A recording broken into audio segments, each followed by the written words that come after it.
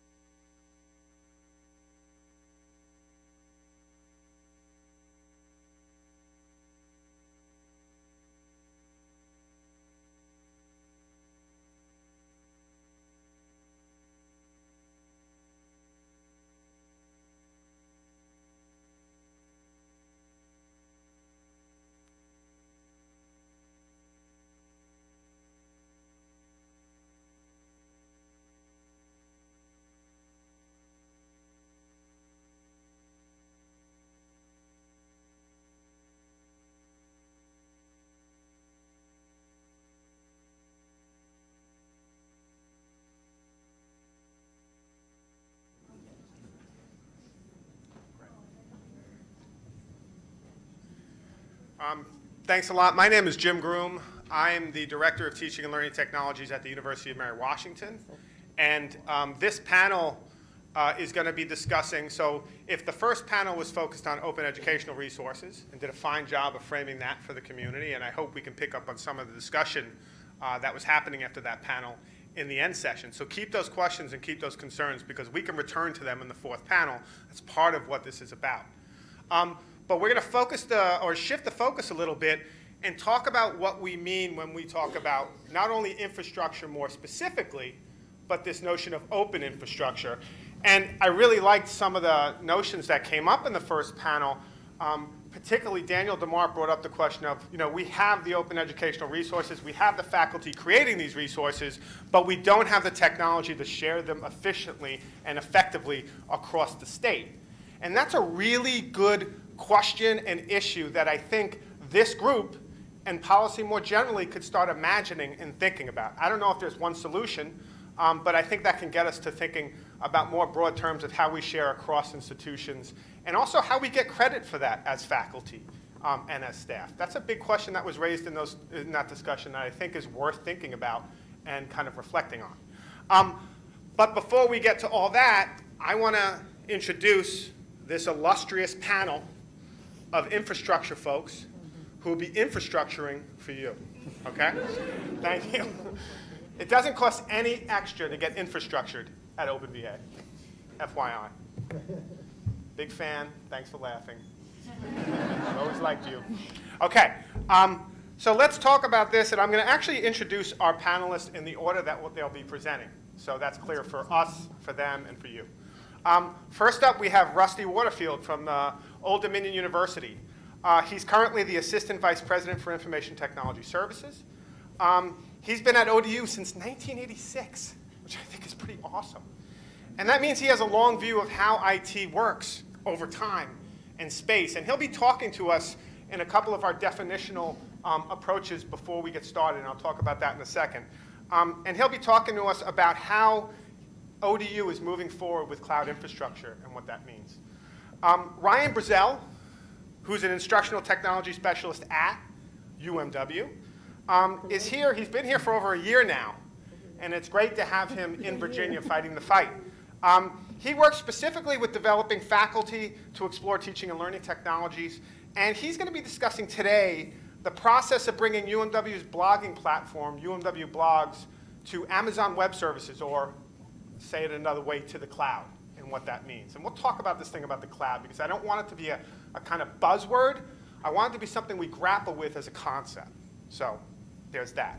Martha Burtis, also from the University of Mary Washington. We come in droves, right? We're like termites or cockroaches. Like, we don't come one or two, we come. Stop, Jeff, this is a good thing. People will remember us, cockroaches, UMW.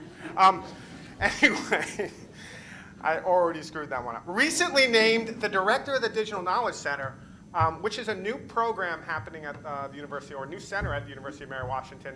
And it speaks to some of the questions that came up in the earlier panel about support and how we support some of the programs we're building at UMW and beyond. So I hope she at least talks about that for a second or two. She's been working on and organizing a project we're working, which will be the focus of her discussion, Domain of One's Own. Domain of One's Own gives every student and faculty at Mary Washington their own domain name and web host, and we'll talk about what it means to bring infrastructure to the individual level and how we think about that more broadly. Finally, Chad Wallenberg, who was previously the senior network engineer at Southside Virginia Community College, has recently been promoted to CIO. So let's give him a big round of applause. That's awesome. Congratulations. And he'll be talking today about, I think, an issue that's on everyone's mind when we talk about infrastructure and questions like that, and that's the notion of purchasing and how we get around some of the state questions about purchasing and sharing across our institutions. And if someone is using Amazon Web Services or some other service at their university, how do we, as a sister school, kind of use that to do that as well? And that's an issue that we're running into right now at Mary Washington with Amazon Web Services. So I'm really interested to hear that. But before we get going with the panel, I want to just do two quick things. And luckily, Rusty has offered to talk to us a bit about the broader view of the history of IT and what that means for this question of cloud infrastructure that we're going to be talking about. And we're going to talk a little bit just about what we mean about the cloud, and then the panel will get started. So we wanted to start not with assumptions, but with a couple of definitions. So Rusty, I'll let you go first, and then we'll talk a bit about the cloud, and then our panel will start. Thanks. Thanks, Rusty. Good morning. Just this past Thursday, we had the opportunity to say goodbye and retirement celebration for two individuals that had over 70 years experience at ODU in IT. And I talked about, they started supporting IT before there were PCs, Macs, internets, web, actually before terminals. So, I can go way back on infrastructure, but I'm not going to do that for the sake of time this morning.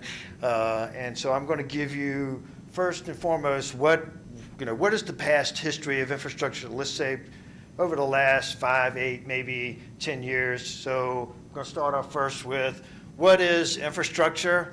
And if you can think of it as the combined hardware, software, network, data center, in order to deliver an IT service to an end user. So specifically, that is, in most cases, a server, some storage, network, data center, and that it takes to run a particular application. So things like the associated people, processes, documentation, that's not part of the infrastructure for our conversation today. So over the last, certainly over the last 5 years, but even before that, we've seen this huge shift between an infrastructure that's defined by physical devices to more that you're hearing around virtualizing your infrastructure. And if you think about why this is the particular case, you have to understand what does it take in order to run an application. So every application, requires, from the past, required a lot of dedicated infrastructure. Every application needed its own server. Why? Because it could not coexist in the operating system with multiple applications. And so you're not going to run your banner or your ERP system and your website on the same server infrastructure. They just don't coexist. They don't play together, right? And so if the application cannot coexist on the OS, well, the OS also wants to own the hardware. It wants to control the hardware. So that means if you have for every operating system, you got to have a server and storage and network. And for every application, you got to have a unique OS. Guess what? For every application, you got to have server, storage, network, right? And so as you can see, as applications grow, guess what happens? Your physical infrastructure grows and grows and grows, right? And so it becomes very difficult to manage, very difficult to control cost. And in our business, we called it server sprawl. Next thing you know, you woke up and you're looking at your data center, you had 10 servers, and now you have 400. You're saying, wow, thinking of all the heating and cooling and cost and support. And guess what? We couldn't manage utilization. Some applications, you could get it fine-tuned right. And that application, right number of processors, right number of memory, it worked great. Some, boy, you overestimated and you got low utilization, wasted resources. Some you underestimated, now you're stuck. Do I have to replace, right? So very cost inefficient when it comes to the server sprawl and the physical infrastructure. No way to scale, right? There's no way for me to say, okay, here's peak demand, I'm going to scale this, and then when I don't, I can scale it back. Did not exist in the physical side. And of course, when our faculty come to us and say, we need this, if we got to go buy a server, rack it, stack it, attach it, get storage, they say, never mind, right? And more than likely, they went out and got something and put it under their desk and tell anybody, and now server sprawl goes outside the data center and it's all over the campus and creates lots of issues, right? So the challenges of the physical infrastructure were and continue to be, in a lot of cases, challenging. But the good news is that we're moving from physical to virtual, right? And so, not to be too technical here, but really we're trying to abstract the physical components in the infrastructure so that the operating system doesn't have to control the hardware, doesn't have to control the server. And so what gets inserted in between that is a virtual component that makes the OS think they own the hardware, but the virtual system owns the hardware. And so in that case, now I can actually run multiple operating systems on top of that virtual control mechanism so that each one of them thinks they own the hardware. And I can partition that hardware to meet the demands of the particular application. So instead of having 5 servers to run 5 different applications, I can have one physical server running 5 different applications. And I can control, by good monitoring tools, how many resources are needed for each of those applications. And I can move them around from server to server fairly easily without even interruption to the end user. So you can see already where that can create a lot of efficiencies. And I gave the example of server, but you can do the same thing for storage, and you also can do the same thing in your network. So you can really virtualize your entire infrastructure. Gives you great flexibility, and you also can be dynamic, right? If I need to build something and tear it down, very easy. I build a virtual system, tear it down. If I need to expand resources, I can say add a little more memory here, give it more processing time here, and I can balance that around my infrastructure, which was impossible on the physical side, and certainly from a cost perspective. right? I mean, the cost of heating and cooling, all of this, equipment, as well as the inefficiencies of buying servers that were well underutilized, just drove up the cost. And then it allows us to be a lot more agile so that we can, build something and tear it down, pretty quickly and pretty effectively. And so this kind of leads into the discussion of how did we get to cloud? And so I'm just going to transition here. So the cloud, if you can think about this, scales even greater than you can, let's say, in an on-premise infrastructure that's just virtualized for our institution.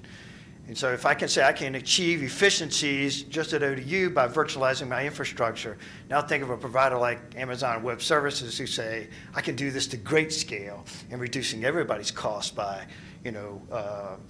virtualizing, making it easy to provision, deprovision, making it easy to create on-demand things. So one last thing. This goes all the way down to the desktop. And we've had great success at ODU in virtualizing our desktop environment. I give one quick example in our College of Education where they have a lab. They've actually replaced all the PCs with thin clients, thin desktops. And that allows them to share the software both while the students are in that lab, and then they can access that same software that they have limited license for remotely using the virtual desktop. So it goes all the way down to the desktop if you can think about those efficiencies. Thanks, Rob. Good.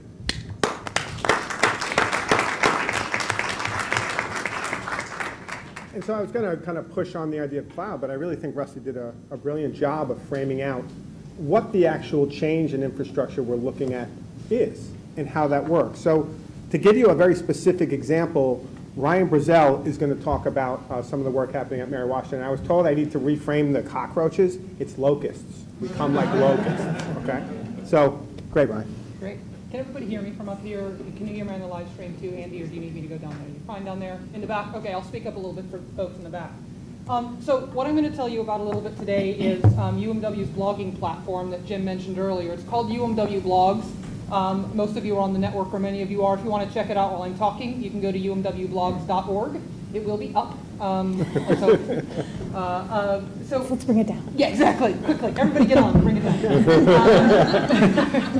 UMW Blogs is a platform that's been available at the University of Mary Washington for 7 years. It started in 2007.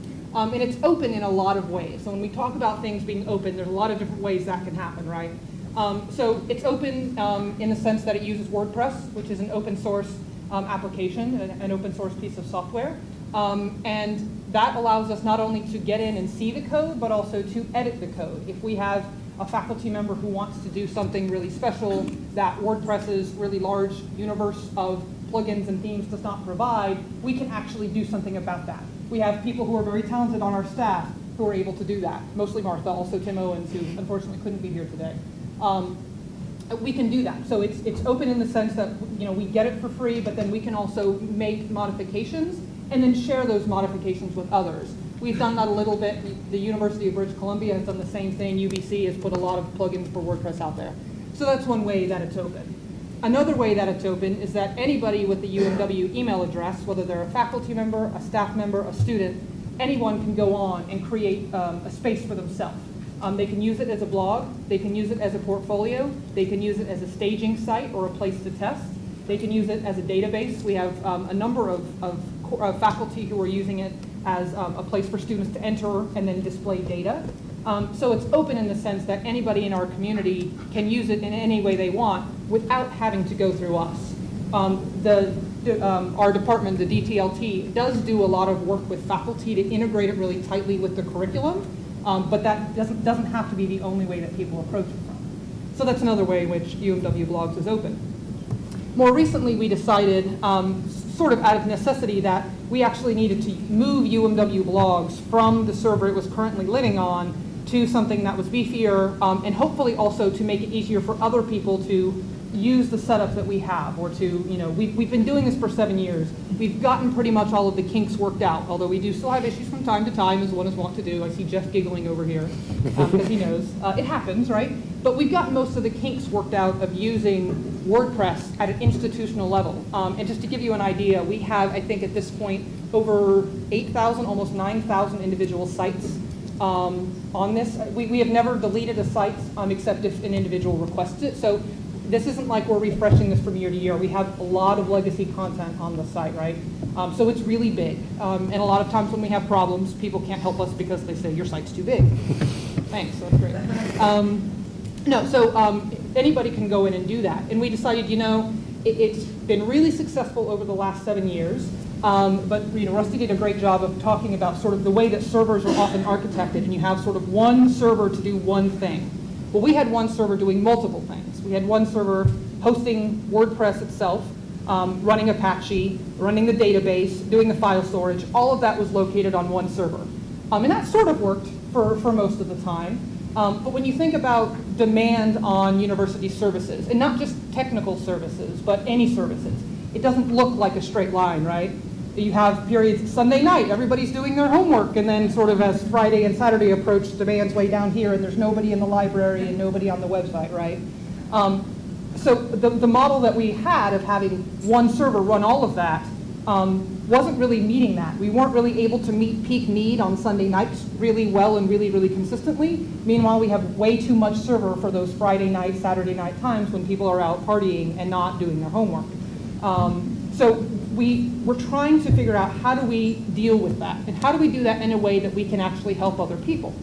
So Tim Owens and I spent a weekend basically moving and sort of fragmenting our setup.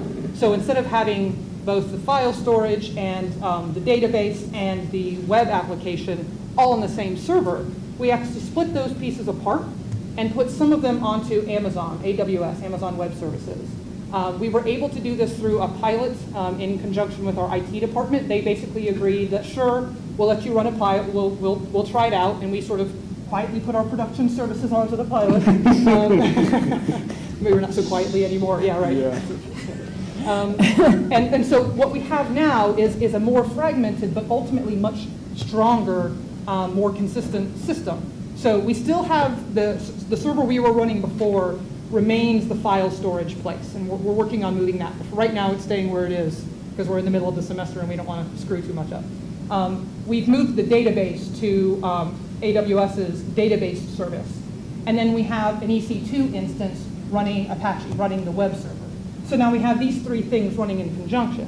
And we haven't done this yet, but what we're looking forward to doing probably again at the end of the semester after grades are in and nobody's going to freak out about things being down, we are going to actually make those servers elastic so that at any given time they're meeting the need that that the visitors are demanding. So when we have this really high demand on Sunday evenings, Amazon can actually, you can tell Amazon, I want you to just meet the demand.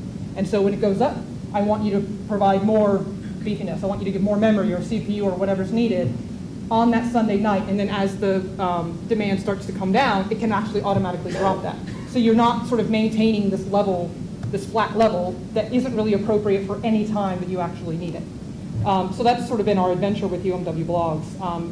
It took us about a weekend, I would say, of 24 straight hours almost of us having lots of caffeine and staying up and sort of avoiding our families. But so far it's been really good. I mean, we did this right before the start of the semester because the start of the semester, as you all know, is sort of the peak time for, people are getting on, they're trying to figure out how to log into things. That's just sort of the peak period. There's 3 weeks at the beginning when everybody sort of runs around crazy. And it behaved admirably. We were actually having problems with other university resources at the time, but not UMW Blogs, which we were really thrilled about.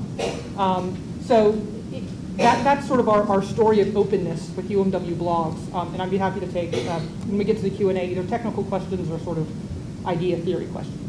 One of the things, too, about that setup that I thought was interesting when Ryan and Tim were doing this work is, you pay for what you use. Yeah. So rather than, like Rusty said, you get one server and you pay for that level of server for the whole semester, you pay for the usage, which in our case was not necessarily what we were paying for a server on a monthly basis. It was actually cheaper.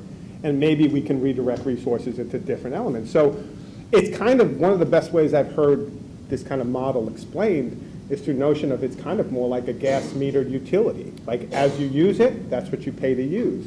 And it's a very different way of thinking about infrastructure and hardware, and it's part of wrapping your head around what this idea of the cloud is. So it's compelling stuff. Thank you very much. Well, and actually, one other thing really quickly. The other thing that we're hoping to do later is we can actually, through Amazon Web Services, we can take a snapshot of the way that we have our server set up. So our EC2 instance that's running the web server, we can take a snapshot of that and then make that available to people through Amazon. Amazon has like a template area that you can say, what kind of server do I want to set up? And so we could actually share that with anybody else who uses AWS. So another way that we're hoping to make UMW Blog sort of open to the community. Yeah, it's an interesting model, the idea of imaging. Yeah. So like you could take a model like the UMW Blog system, completely image it, and that's something ODU could use. Right. Or VCU could use. Or, you know, Southside Community College. So there's that talk about sharing infrastructure and thinking about infrastructure that came up in the first session, that this is some of the ways we could start getting at that. So, great. Now, you kind of see a model here. Rusty has talked about kind of institutionally, and he'll return to that as well. Ryan talked about a very specific application use of this open infrastructure, and Martha Burtis right now is going to talk about what happens when you bring infrastructure to the individual level with UMW domains. So, yeah, I'm here to talk to you today about another project that we have at Mary Washington called Domain of One's Own, or affectionately referred to as UMW Domains. But to do that, I want to back up about 10 years and talk a little bit about the story that got us to where we are with Domain of One's Own. And I think what Rusty talked about to get us started today is a really good framework for understanding why we ended up where we are with actually with UMW Blogs and ultimately with Domain of One's Own, which is that in about 2004, we were at a point as an instructional technology department at Mary Washington where there was a lot of amazing stuff beginning to emerge on the web, a lot of possibilities that we were really interested in pursuing and understanding, but we were really sort of hamstrung in terms of what we could ask our IT department to do to support that. And in part that had to do with the way that traditional infrastructure worked. Because of the constraints of what it means to stand up a physical server, like what's involved in standing up a physical server and then supporting that in an ongoing way. The idea of being able to build kind of flexible spaces for experimentation was really a big challenge. And I think that what Rusty talked about in terms of the cloud and what Ryan has talked about in terms of us migrating to AWS for UMW Blogs shows us a lot of potential.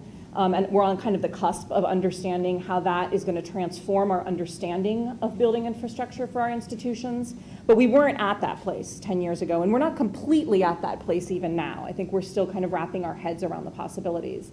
And as a result, what we ended up doing at Mary Washington, and some people have maybe heard us talk about this before, is we went off campus to a commodity web hosting company, and we started experimenting with open source web hosting as a space for experimentation, almost as a sandbox. Starting with the instructional technologists, giving them a space to play and experiment and try things out, but ultimately, and within short order, expanding that and extending that as an opportunity to faculty.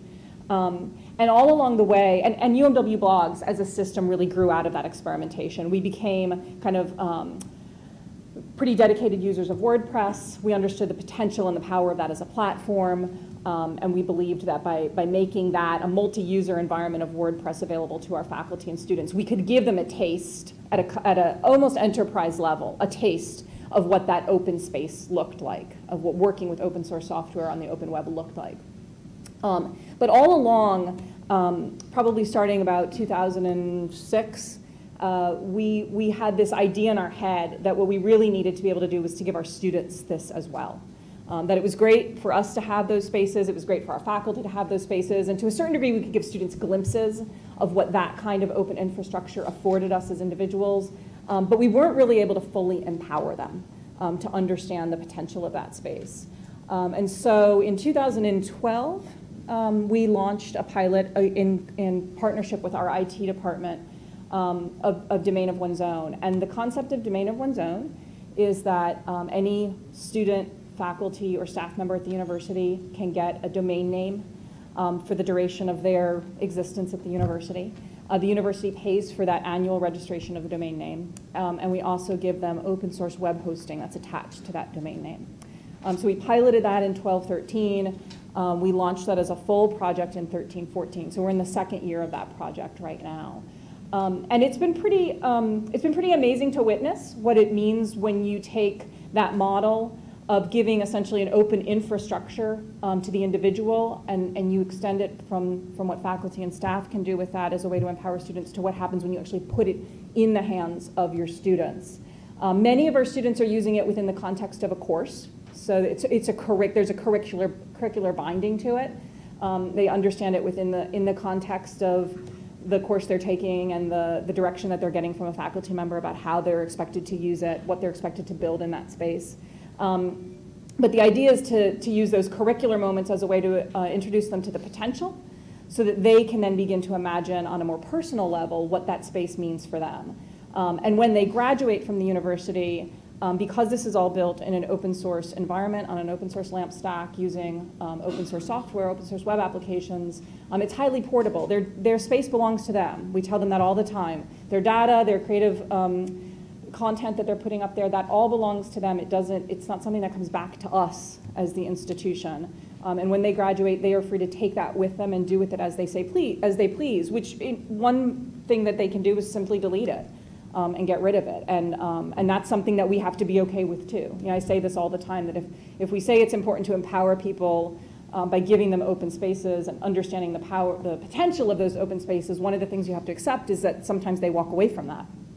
What I always say is, as long as they're making that choice eyes wide open, they understand what that choice means and what it represents, that's good. That's a good choice to make.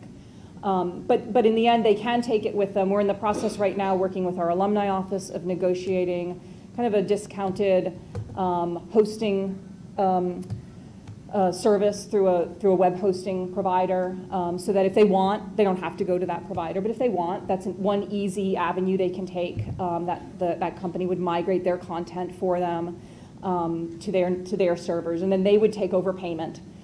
Paying that company for their domain registration, their web hosting once they graduate. And we do give them kind of a grace period. The goal is to get to a 6-month grace period. This year we actually gave students a 12-month grace period because we were still negotiating the best way to get them off of the service. So that's Domain of One's Own, and I'm happy to talk about it more during the Q&A. Yeah. Thank you. And one of the things that came up with Domain of One's Own, and this is a kind of transition to some of the stuff that Chad will talk about, is we were kind of in new territory, right? The idea is, what does it mean to buy domains? And the big question and the joke was, they're like bricks. Are they bricks? Like, what does it mean to buy a domain for students? And, you know, purchasing, and tech purchasing was like, we've never done anything like this, so how do we go about it? So one of the things we really kind of struggled with, and really hats off to Tim Owens, who took the leadership on kind of working with our purchasing crew to think about what does it mean to purchase domains for students. And that's an example of something that Mary Washington worked through. So that as other faculty or other students maybe want to explore something like Domain of One's Own, we're a resource in that regard.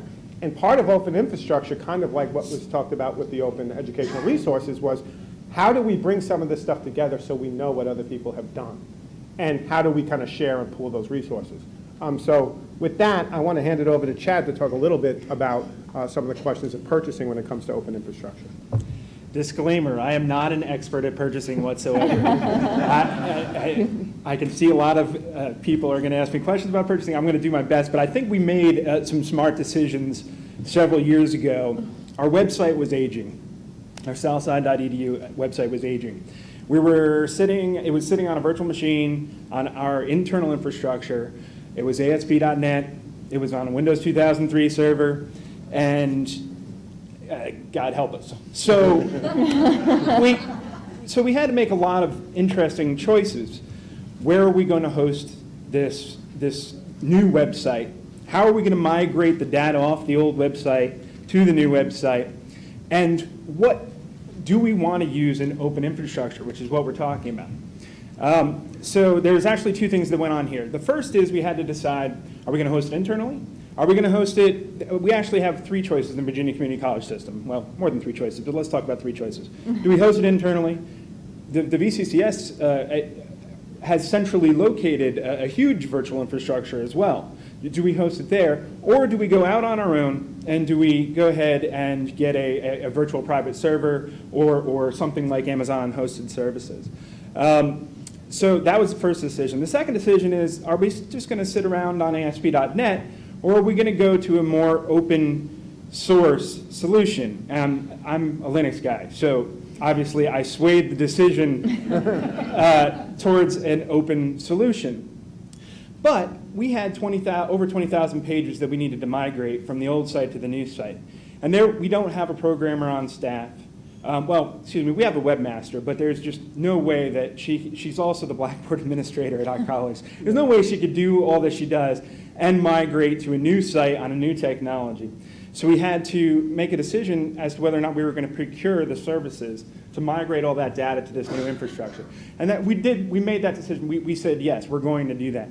So first we said, all right, is there already something in place in Virginia that we can piggyback off of? There should be, right? We have a lot of institutions that have already done stuff like this. And we searched through VASCUP contracts and other people's RFPs, and we did not find what fit our needs. And a lot of that had to do with literally the open source verbiage within the contracts that we wanted. We could not find that. So we did an RFP.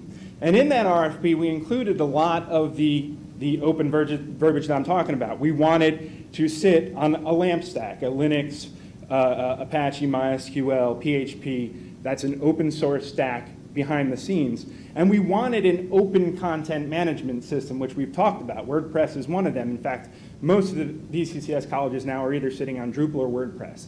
We didn't actually say we had a preference. We just went with open content management system, which is kind of a good thing, because if you go and you use my RFP, you could still have the option of going with multiple things, WordPress, Joomla, whatever, but it will be open and it will be able to sit on that open stack.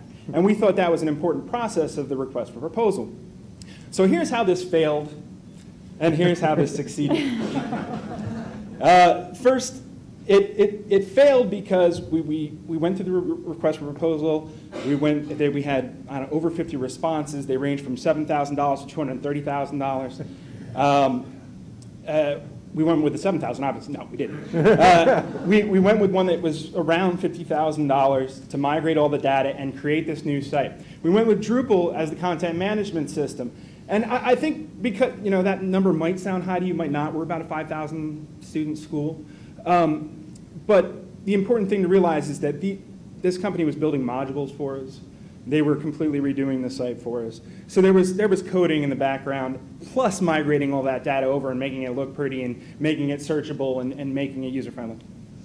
So we went with this, and we have a site up, and you can go to it, and please don't go to the mobile site. It didn't go exactly the way we had hoped. We had some problems with how the site was built. Things weren't done the way we wanted. Let's just say we parted ways with the company that originally built the site last year. Now, we could easily part ways with that company. Why? Because we went with open infrastructure. We owned that code. They did not. We owned all the content and the code. So heartbreaking, but we had to break ties. We took that data with us, migrated over to a new site, went with a new company. And I think that's something, if I say anything today and you get anything out of what I'm saying, is when you're procuring things in Virginia, we all get to piggyback off of our procurements, right? Because I did this, you could piggyback off of it. I don't suggest doing that. But you can email me for the RFP. But when you're thinking about, if you are going to do an RFP or if you are going to procure something, think about the open standards. So that, first of all, you get the advantage of it if you do ever decide to migrate, which you will, right? And second, that other people get the benefit from it as well. Yeah, great. Now, we're going to stop for a second. We are going to build in about 25 to 30 minutes for questions and for discussion. And if you have nothing to say, don't worry, I do. But before we do, I just wanted to throw out a couple of ideas for the panel to discuss to kind of get us started. And one of those that comes up right away, and this goes to Rusty, he's working in the cloud infrastructure for nothing more than kind of identity management services. So it's interesting to think about questions of open and identity management in the same question and not get scared and say, oh my God, we can't do it. So Rusty, I just wonder if you could speak a little bit to not only the question of identity management and how you're doing that in an outsourced environment, but what that kind of looks like when you frame it around open. Does that make sense as a question? Sure. Are my slides over there, Jim, that I could? Yeah, they are. Okay, sweet. One thing I want to do for sure is to dispel that IT organizations are scared of the cloud, right? You know, the concept that, you know, we don't build it and we don't maintain it, you know, can be a scary transition of an IT organization. But right now, you're seeing a lot of IT organizations really working on how do I scale, how do I change our business model in order to meet the, you know, the growing demands out there. Yeah. Great, thank you. You're welcome. So there are 10 slides here. I promise I'm going to go through them within 5 minutes. So we've been working, and I think just about every IT organization out there has been working on developing a cloud services architecture. For us, it's 3 components. The first one is our identity and access management.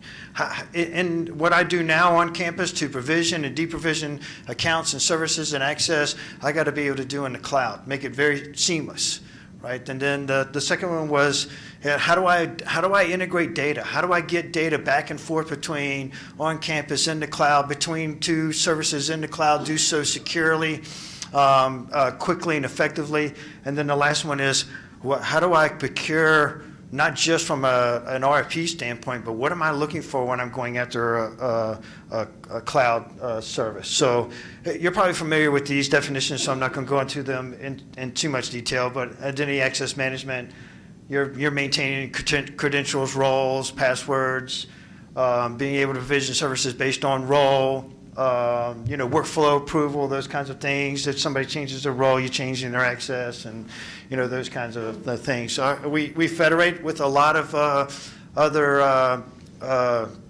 directories, whether it be LDAP. Shibboleth is our single sign-on solution, our Active Directory, InCommon. So for us in our identity access management system, we actually control groups in Active Directory from there, from our identity access management system. So you can manage a group and it'll be pushed to that system. And then we also are part of InCommon, which is the, you know, the Internet 2 federated system, which I encourage everybody to join. But the idea is I can automate everything that I do on campus. We extend, you know, to the cloud. And right now we have well over 25 cloud-based services that integrate with our identity access management system. So one we just announced we released this fall is Box File Cloud Storage. So if you're faculty and staff, we're doing students in the spring, the account was provisioned for you based on your role in our identity access management system. So then the other big issue is, well, how do you move data around?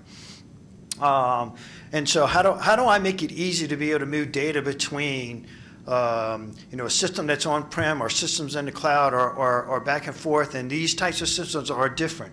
If, for example, if I'm moving data from a database to a website, do I have to write an application that does an SQL query to the database and then translate that to HTML5 and present it on there? And what we've been working on is developing, based on open source, we're using the MuleSoft open source platform as an enterprise service bus, so that the web application makes the query in the programming environment that they're familiar with. The ESB will translate that for them. Oh, you're looking for a course schedule? That's in our ERP. Here's the query. Go get that, and presents it to them in an HTML5 format. So our developers are developing their native language that they're used to. They don't have to worry about how do I get this data around, and now I can move data from on-prem to cloud, cloud to on-prem, cloud to cloud, using our ESB, and it's moving and architecting and managing the control and flow of that particular data. So a good example would be we have a checklist in our portal when a student completes their application for housing, which is a hosted environment. We want a check mark to appear on the portal that, oh, yep, we got your housing application. Here's the next step for you to go. We do that with our ESB. So the housing out there is in the cloud. It has some kind of API. The ESB knows how to manage that, and the portal is just writing in its native language to the ESB. And then the final piece of that, which I think is the most important actually in all of this, to be honest, is how do we manage our contract and vendor relationships? From the standpoint of, okay, we used to build it and maintain it, to now we don't build it and maintain it anymore, right? And so the only way you're going to hold vendors accountable is through that contract. That contract is critical, right? And so what do we get? That's in the contract. How do we sustain it, maintain it? You know, it also has to be in the contract. So I must jump through this real quick. These are statements that we have in our contract mods. I'm not going to go through into detail here, but we say that you have to show us that you adhere to these kinds of standards. These are recognized standards and for a secure infrastructure. We want to know that you had these kind of protections in your thing, and we want to be able to audit it. If you don't have something like this at your institution, I encourage you to use the Cloud Security Alliance. Has a great matrix of what you should build into a contract. And then your service level agreement. What is the availability? What are you going to allow them for scheduled downtime? How they back up your data? What if you need to recover it because you deleted it? Will they do that? What about disaster recovery? What about the support? What happens if you find that the application doesn't work like you want it to? What's the response that you're going to get from them, and how they're going to fix that error? Traditional things that you've maybe come to IT to look for. Now you've got to go to your vendor and make sure that if you don't get it in the contract, you're not going to get it. And then the data protection, which is the biggest one for us. Who owns your data? Make sure that's clear. Where's your data located? Can it be stored? Are you willing to let it be stored outside of the United States or no? Can they use your data, even at the aggregate level? Are you going to allow them to use your data in any way? Is it encrypted at rest and in transit, meaning when it's stored and being transferred, right? If you get a legal request for your data, are they going to be responsive to that? Breach notification. They get breached. How are you going to, what are they going to do? Are they going to tell you? Are they going to pick up the cost? And then how do you exit from that, right? From the whole thing. How are you going to get your data back, at the end of the contract? And of course, vendor relationships, the standards. You lock into a cost and you have a term contract, but after that, what happens? Are they just going to stick it to you? You have some kind of escalation. They can say they can only go CPI or 5% year over year.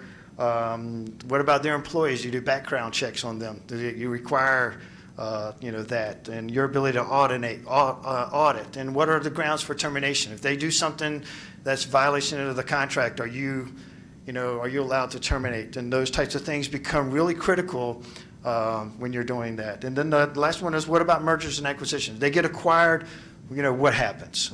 They merge with somebody, what happens? So you have to start thinking that everything that you expect from an IT unit, you now have to build into a contract and be able to manage that in the vendor relationship, with the cloud. So, for us, we are working very hard to embrace the cloud at every possible moment, right? And every opportunity, because we see it scale and you can do some unique things, right? But our identity access management and our data enterprise service bus are critical for us, so that we see the day where we can provision a service for semester 4A course and have accounts out there for that system and tear it down at the end. That's where we want to be over time. Thanks.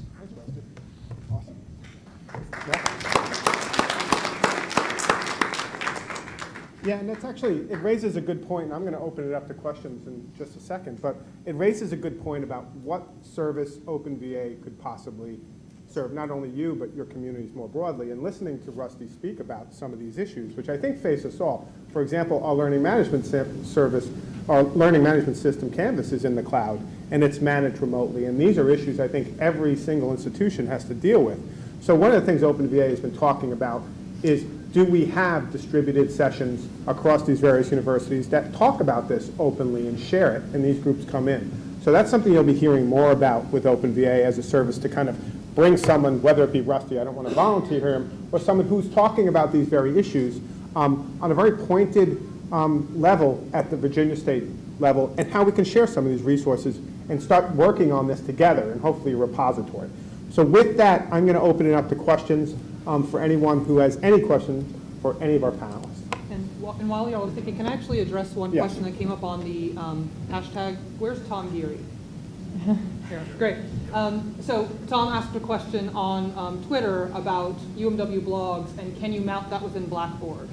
Is that a privacy question or a grading question or both? Both, I Okay. guess. I'm not sure which schools make it that you have to have all of your grading or work done inside Blackboard because of identity issues. Sure. Sorry. Sure. So Tom's question is about privacy issues, grading issues. If you have sort of this open system, how do you do that on an institutional level? One of the ways that we do that, there's a couple different ways. WordPress does actually have some nice privacy options that we actually right now have a women's and gender studies class that's happening, and they're talking about a lot of really hot button issues: race, gender, harassment online, citizenship status, lots of things that the teacher doesn't necessarily want them getting thrown into the public fray while they're sort of working through those discussions, right? So that site is actually locked down a little bit, where you have to be able to log in with the UMW username and password to even see that. So there are privacy controls on a blog by blog level that if you own a blog, you can control, is it open to the world or can only certain people see it? So that's the privacy part. We actually do have, as much as we talk about UMW blogs and UMW domains, we also do have an LMS on campus. Our LMS administrator is right back in the back of the room. Lisa came. And she does a great job of administering Canvas, which is our LMS. And we have a lot of faculty that use those three in combination. This isn't a competition between those three systems. It's which pieces and parts of these do you want to use? And so we do have faculty that when they do their grading, it's through Canvas. And it's in that way because Canvas is really good at grading and WordPress isn't.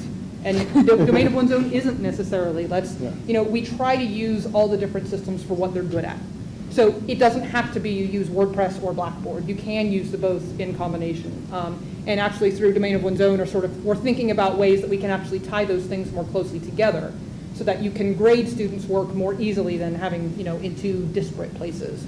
So I just wanted to address that. And it's one of the things that's really exciting about, the fact that we use Canvas. One of the things that Canvas allows us to do is to access APIs. And for those of you who don't know, I know I'm still trying to wrap my head around what an API is, so I'm a good person to explain it. It's an application programming interface which actually lets you get a certain amount of data from one application and share it with another. So our WordPress or our domain of one's own could grab information from Canvas, like a student roster for a class, and pull that into a blog. And so what we're starting to think about how we can get information from one system and share it with another, this is exactly what Rusty said. And this kind of notion of the API, which I think all of us are going to have to wrap our head around a little bit as we move forward, is the way in which these applications that are out there are sharing work. And Canvas has something called LTIs.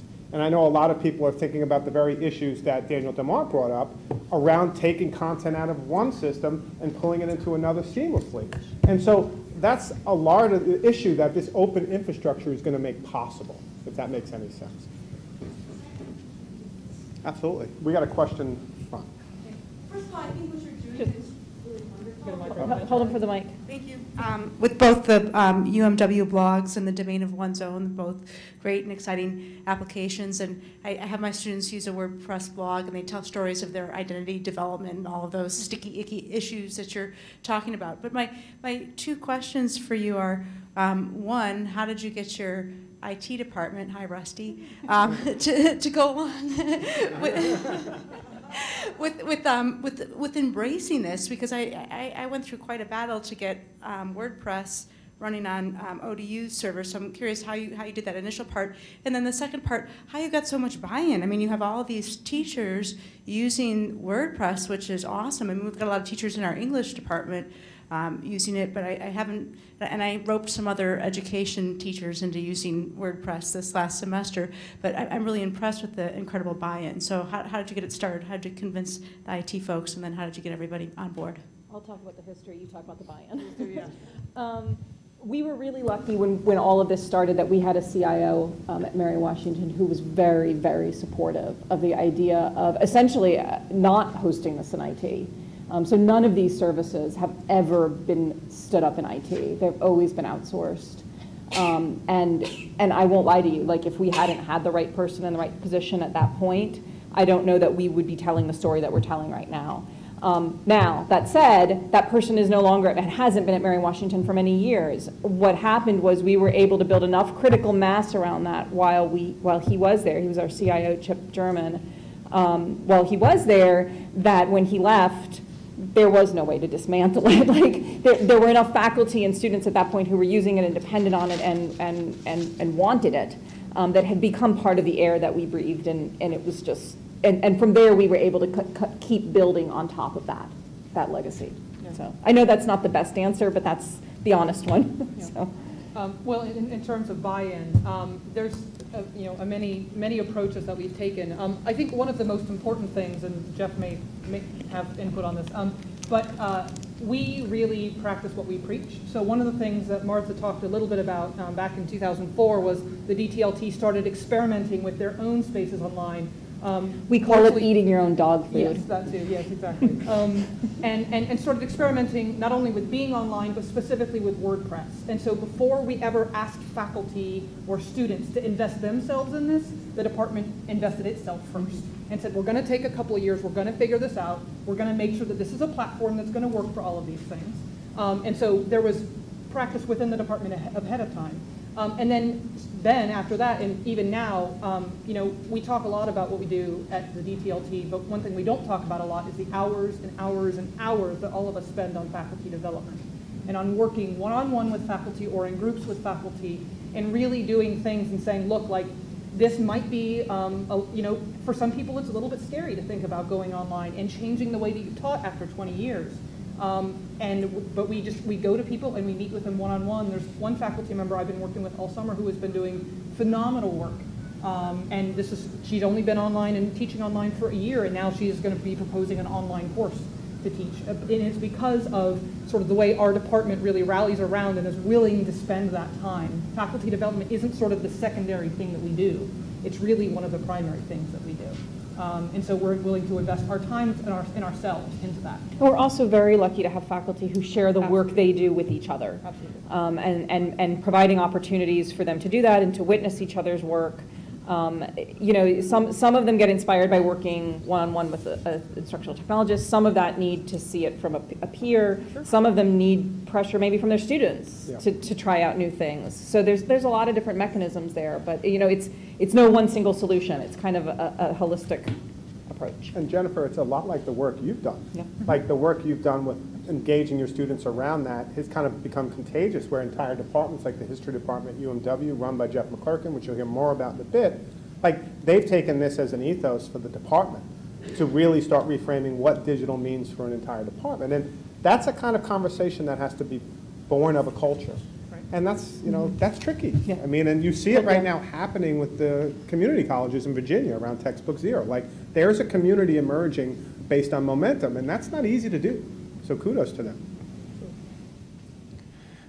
Maybe broaden out Jennifer's question a little bit, and because coming from the community colleges, I'm wondering about, and perhaps you guys, if you don't have an answer, maybe someone in the audience does, about sandboxing, about a space. It's something that I don't think we do very well at the community colleges, and so oftentimes we go through this procurement process for a piece of software or platform, and you do your best, and then you get it and it sucks, or something's not, doesn't work, or it didn't do this thing that you didn't think of.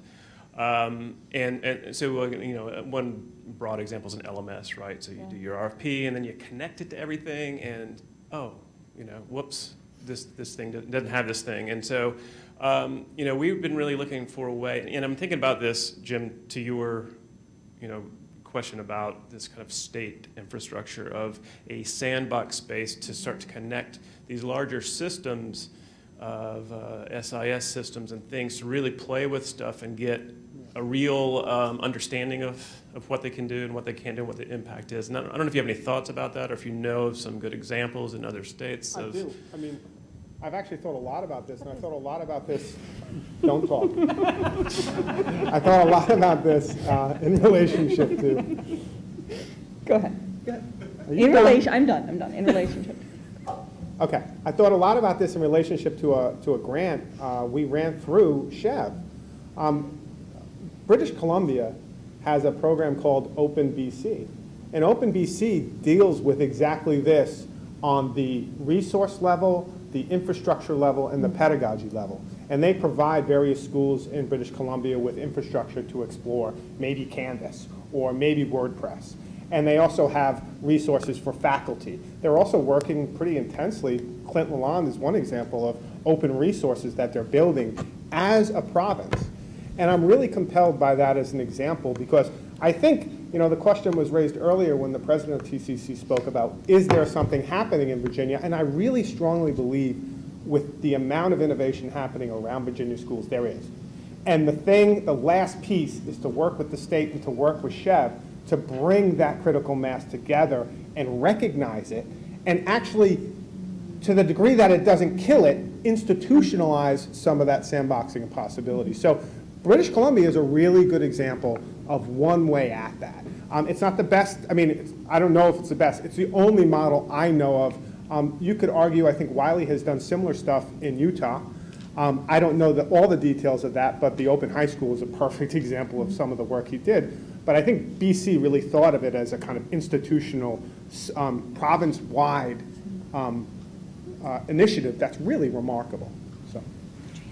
Yeah, can I just say something as a follow-up? So no, because this is something I think that we do a really terrible job of, and I actually think I think one of the things we need to do is to come up with ideas of how to address this, but I think there's a deeper cultural issue that we need to address, which is how we talk about and think about IT and higher education more generally, which is that we have moved into this tendency to look for a product that is engineered for a solution, for a problem that we may or may not fully understand, as opposed to thinking of technology as a tool that we use to investigate ourselves and understand ourselves and then develop ourselves. And the technology isn't the end product, it's the tool that we use.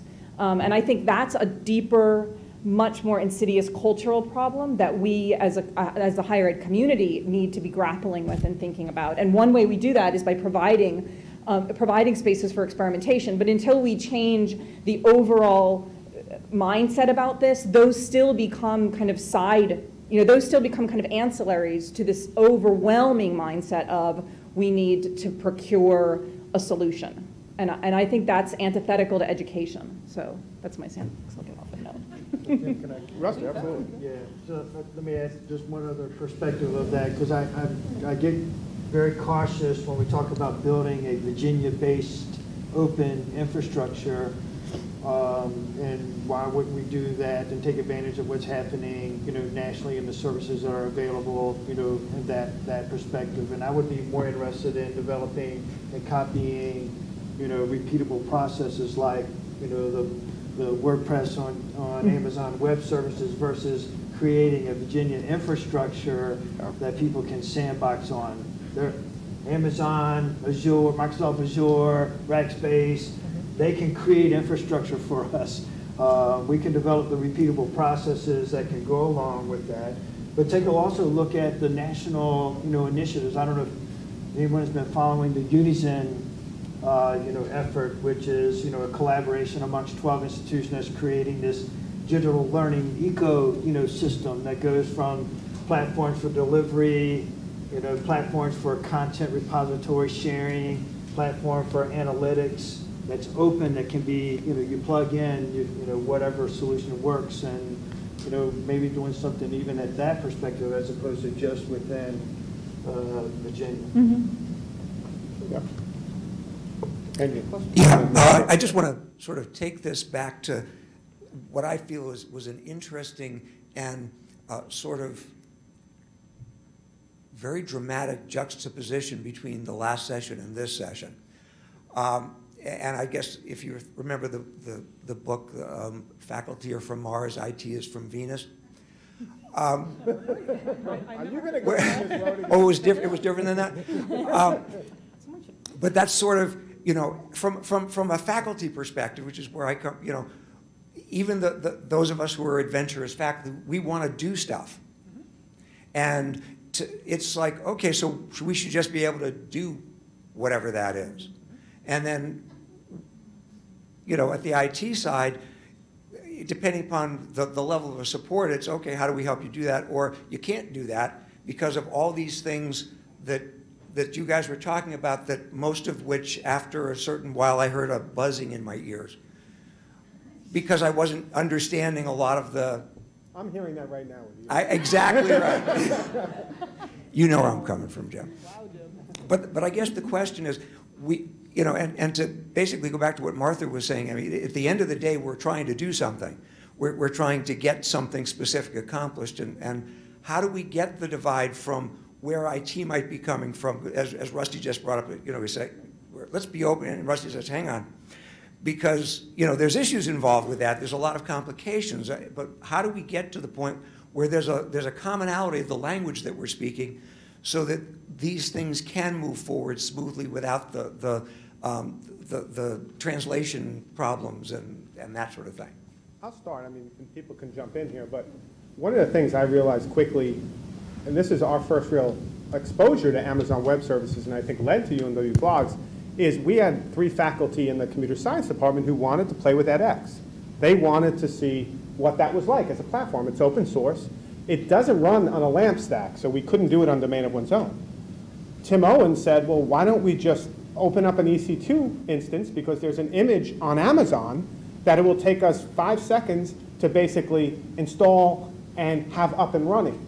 So within 20 minutes of being requested, we could send our faculty logins for an edX instance that they could play with, that we paid $2 for to experiment with for 4 days.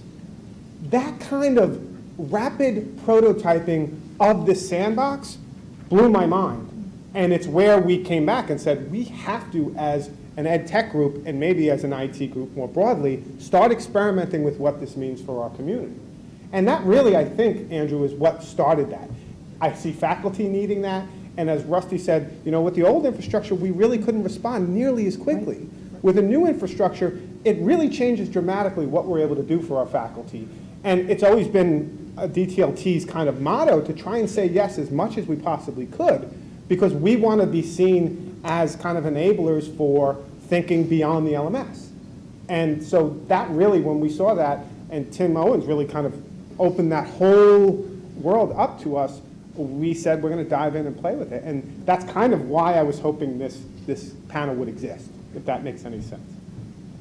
I think part of this is about sort of flipping the paradigm that so often what you hear about in the news is technology companies sort of taking advantage of the educational sector for either money or for data or for whatever. And it's sort of about flipping that and saying, well, okay, but we're education, and what are you doing for businesses that we can take advantage of that rapid prototyping, of AWS, which was not built for educational institutions, but holds a lot of promise for us to be able to do and to respond quickly to things. So how do we think about, okay, what's out there? What infrastructure is there that maybe isn't being marketed or geared toward us, but that we can really take advantage of? I think that's a big part of it. Kim. And then Chris, we'll have you next. Okay. All right.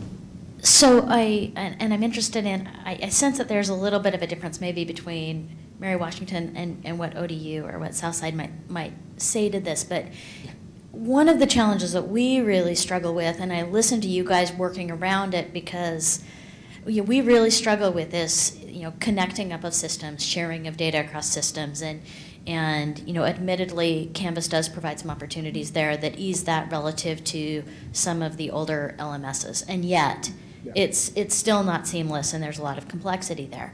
So it seems to me that you have a strategy in place that is, you're very comfortable with these systems being loosely, if at all, coupled, running into each other or overlapping with each other, and that is a kind of environment of experimentation that is comfortable.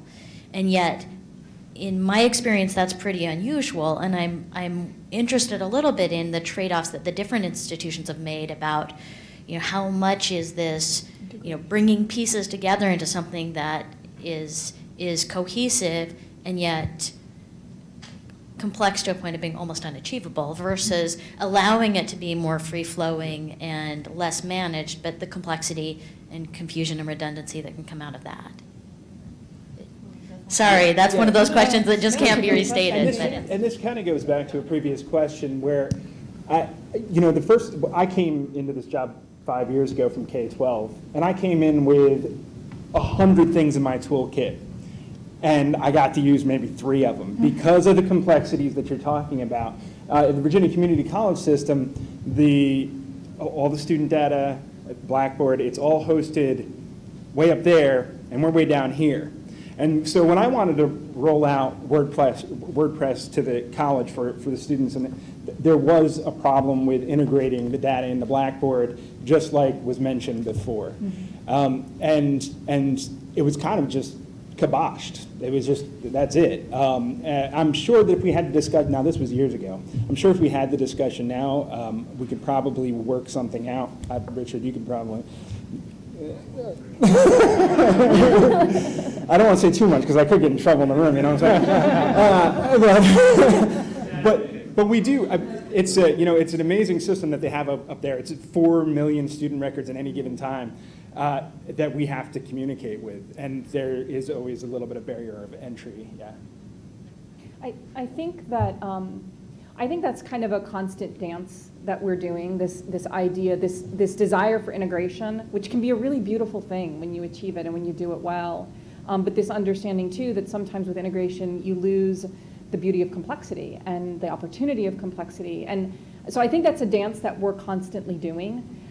The other piece of it though and maybe this is a little bit like Pollyanna-ish of me, but I feel really strongly that the technologies that we use in the classroom should, to the degree possible, be representative of the technologies of the world, like the technologies that are beyond the walls of our institution, and that we don't do our students a great deal of service when we spend their time using tools and systems that are completely irrelevant and inauthentic. And thank you. And the fact of the matter is that that out in the real world, things aren't integrated. Like the technologies of the world aren't integrated. They are loosely coupled, and they're becoming more beautifully loosely coupled every day through various integrations and APIs and things like if this then that, and that's exciting to me. The fact that people can kind of become empowered to join together the spaces that they work in, and I think that's a model that we need to try and keep in our minds, as opposed to this model of the tightly locked down, integrated data moving swiftly from one place to one place to one place without any interruption. I think that's something that we become enamored with because it is such a beautiful idea. But then when we really talk about what it means and what's lost if we don't do it, in the analysis, what's gained by not doing it may be greater. What's gained by loosely coupling and becoming a little frenetic occasionally with our use of technology is more beautiful than the beauty of that tightly run ship. So. And the idea that we would all have different answers to this question, I think it'd be boring if we all said the same thing, right? But no, I mean that's our strength is in our diversity here in the state, right? We at UMW, Tim Owens mostly, have figured out how to purchase domains on an ongoing basis through state purchasing processes. That's something we can contribute to the larger conversation, right? Another school may figure out, how do you integrate WordPress with Blackboard? How do you do these other, how do you, if we all sort of take a niche little thing and figure out how to do it and then share that information, we don't have to sort of struggle alone. We can figure out these issues while not having these sort of behemoth, structures, monolithic structures. Yeah, exactly.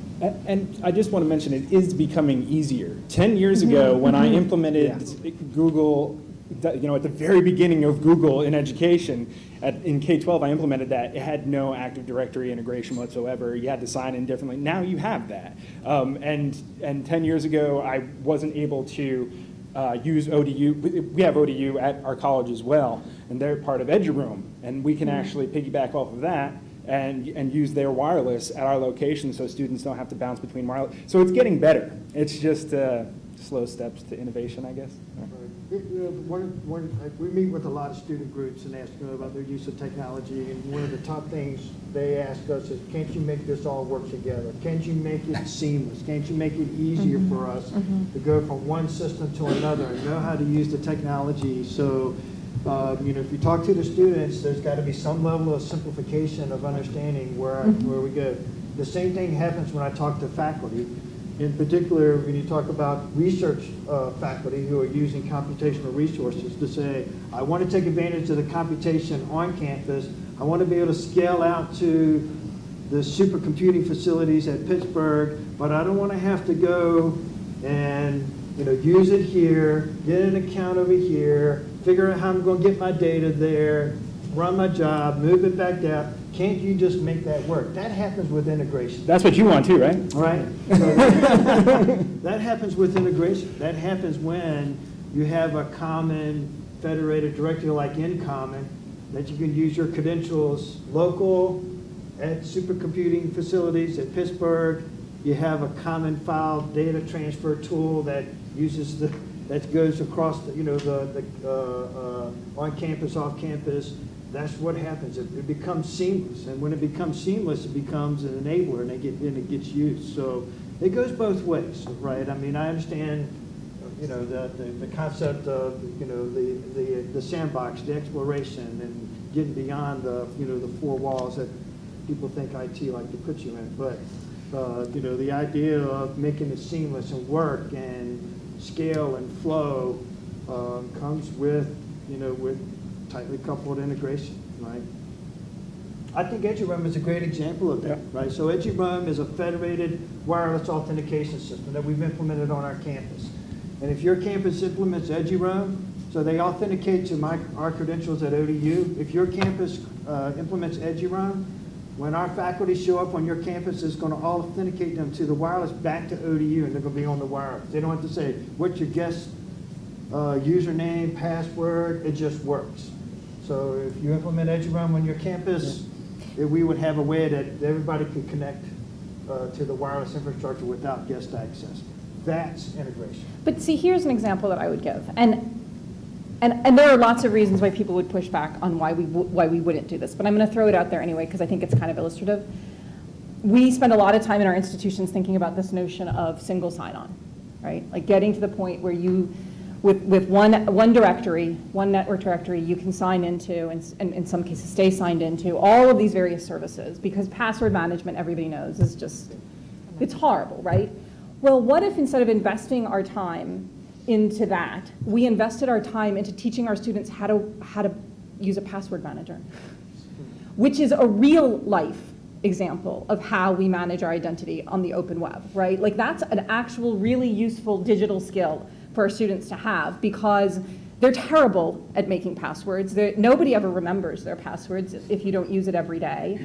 So instead of investing our resources, and we need to integrate, what if we invest our time and our energy into, we need to educate people in how we create strong passwords, how we manage our identity, how we secure our identity, and how we use the tools, the real world tools of identity management that are out there, like password managers, that will help us once we graduate.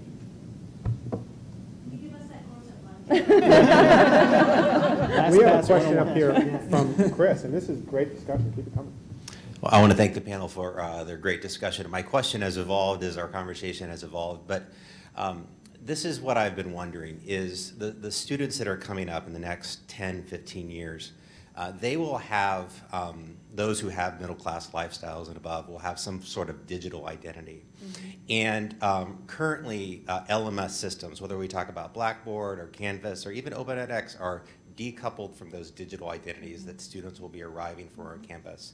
In many ways, the LMS as a, I appreciated Martha's comment about technology, as a technology is very instructor-centric. It's essentially an administrative management system that is designed to help instructors do their job, faculty like me, but it's not very student-centric. And my question for the panel is about this notion of digital identity in the next 10, 15 years. As we think about students who are arriving on our campuses who have these digital identities, and how those digital identities then connect to their learning on our campuses in what David Wiley calls open learning networks, as opposed to what we think of as a traditional LMS.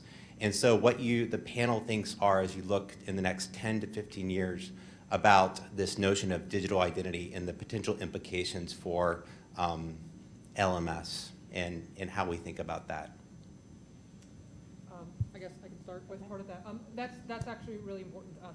Thinking about digital identity of students that they have coming in, and then what digital identity do they build sort of coming out. And that's actually one thing that is different for lots of different kinds of people.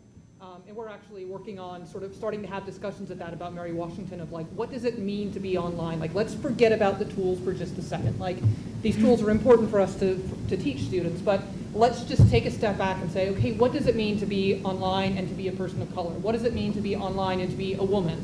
What does it mean to be, so sort of situating that from individual students' point of view, to start having those discussions so that we can start sort of preparing not only for the students who are coming in, who are, becoming more and more diverse, but then how do we actually help our current students think about that for themselves? One of the things that we do in the current Domain of One's Own program, which I'll let Martha talk about in just a sec, is we have them Google themselves and say, okay, what is out there about you? But then we actually try to educate them about the way the web works. And so how do you actually use the algorithms that Google uses to populate a search engine? How do you use those to your advantage? And how do you actually do that? And that's not something that students come in knowing. They know how to put stuff up on Facebook. They know how to, maybe create a blog on Blogger or somewhere, but they don't understand the sort of mechanical, mathematical underpinnings that make all of this happen. And so that's really important to us to sort of say, okay, this is not something that's being taught in high school or below. Maybe it should be, but it's not. How do we address that? Not only for incoming students, but the ones who are currently here. Yeah, I would say that I would hope that 5 to 10 years out that at all of our schools, this concept of digital identity and understanding our digital identity is part of our curriculum. Yeah. That's something that we've built in as a curricular component. And I think that's, I think that's a little bit controversial in some ways because, I don't think it's controversial. I think it's obvious, but I can understand why for some people it might not be. Because it seems sort of extracurricular. Like it seems like something that, yeah, sure, our students are online and they've got an identity and that's something they have to figure out, but that's like learning to balance a checkbook. Like you got to figure that out. We're not going to teach you a class on that. But I don't think that's true. I think that in order to function as a contributing member of our society, at this point, we need to be educating our students to deeply understand the way the internet and the web work and how their identity is formed and shared, and the challenges of that formation and sharing for them. And I think we're getting there. Like I think I see more and more places that are beginning to think about that stuff in really deep curricular ways. But I hope that we just see more and more examples of that. And in terms of the LMS, I don't know the answer to that. I mean, Domain of One's Own in some ways was a response to that for us because it was a way to give not to say we're done with the LMS. But to say that there is also a space that we need that is open and public, and we need to teach our students what it means to be open and public in responsible ways. Like, how do they do that in a way that's responsible and safe and mature, and not do that at the detriment to, at the expense of the LMS, but to do it in a way that when they graduate, they have this identity of their academic life at Mary Washington that they can, if they want, take with them and build on. I think in many cases, if the goal of the LMS is collaboration, it's failing already. And if it doesn't catch up in 10, my kids are going to be in college in 10 years. If it doesn't catch up, they're going to do exactly what they do now, which is go on Facebook and create a group and do the collaboration there instead. So something's going to have to change. I have no idea what that is. Instagram, that too, yeah. The big, one other side is, how do you trust that identity, right? Europe is well ahead of us right now when it comes to, identity and trust of identity and being able to say, you come in with this identity, it's an authoritative source, we're going to trust it. And how do we go about doing that? I think that's another big part of the online identity is the trust of it. I think that's a great point. And one of the last things I'll just throw out there in terms of people who I think are thinking about this is there's a movement right now called the Indie Web Camp. And the Indie Web Camp are actually relating your notion of identity to the domain you have.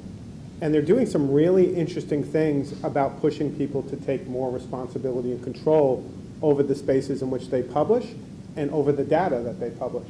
And so this is a movement right now that's not isolated, and I think they're thinking very hard, Chris, about what the next 10 or 15 years. So if you're interested in these questions, check out the folks at Indie Web Camp. Yeah, I know we're almost out of time here, but so this is, will be more of a comment than a question. We've been talking a lot about students in the direction that this turn has gone, and I think it's also really important to think about where faculty fit into all of this. And I think that's part of what your question was getting at. How do you get people into how do you get faculty to use WordPress and things like that? I mean, one of the things, and I'm from Mary Washington, so this is not an unbiased comment, but one of the things about that I think has been particularly successful at Mary Washington is that DTLT has run a number of faculty initiatives in which they've brought faculty into the Domain of One's Own project and walked with them through a curriculum of what it means to be online, right? So these things we're talking about teaching students, we also have to teach faculty who are not getting any of this in graduate school, right? And so even people who are just emerging from graduate school are not getting this training. And so providing that information and providing that support and providing that space to play for faculty is what gets faculty to then integrate that into their own classes and to understand better why these things matter, how this is important for their students, and why, regardless of their discipline, this is an integral part of what they need to be working with students on. So. And yeah, thank you for saying that, Jeff, because that just made me realize that is the answer. Like that, when we've done this faculty initiative for domains the last 2 years, and it is amazing to me. There have been other times when we've done kind of innovative stuff with technology and faculty kind of look at us side eye, like, why would I do that? Like, what's the benefit of that? That looks like a lot of work. It is amazing to me how once they understand, part of it is the name thing. Yeah. The idea of owning a domain name, like something happens when you name things.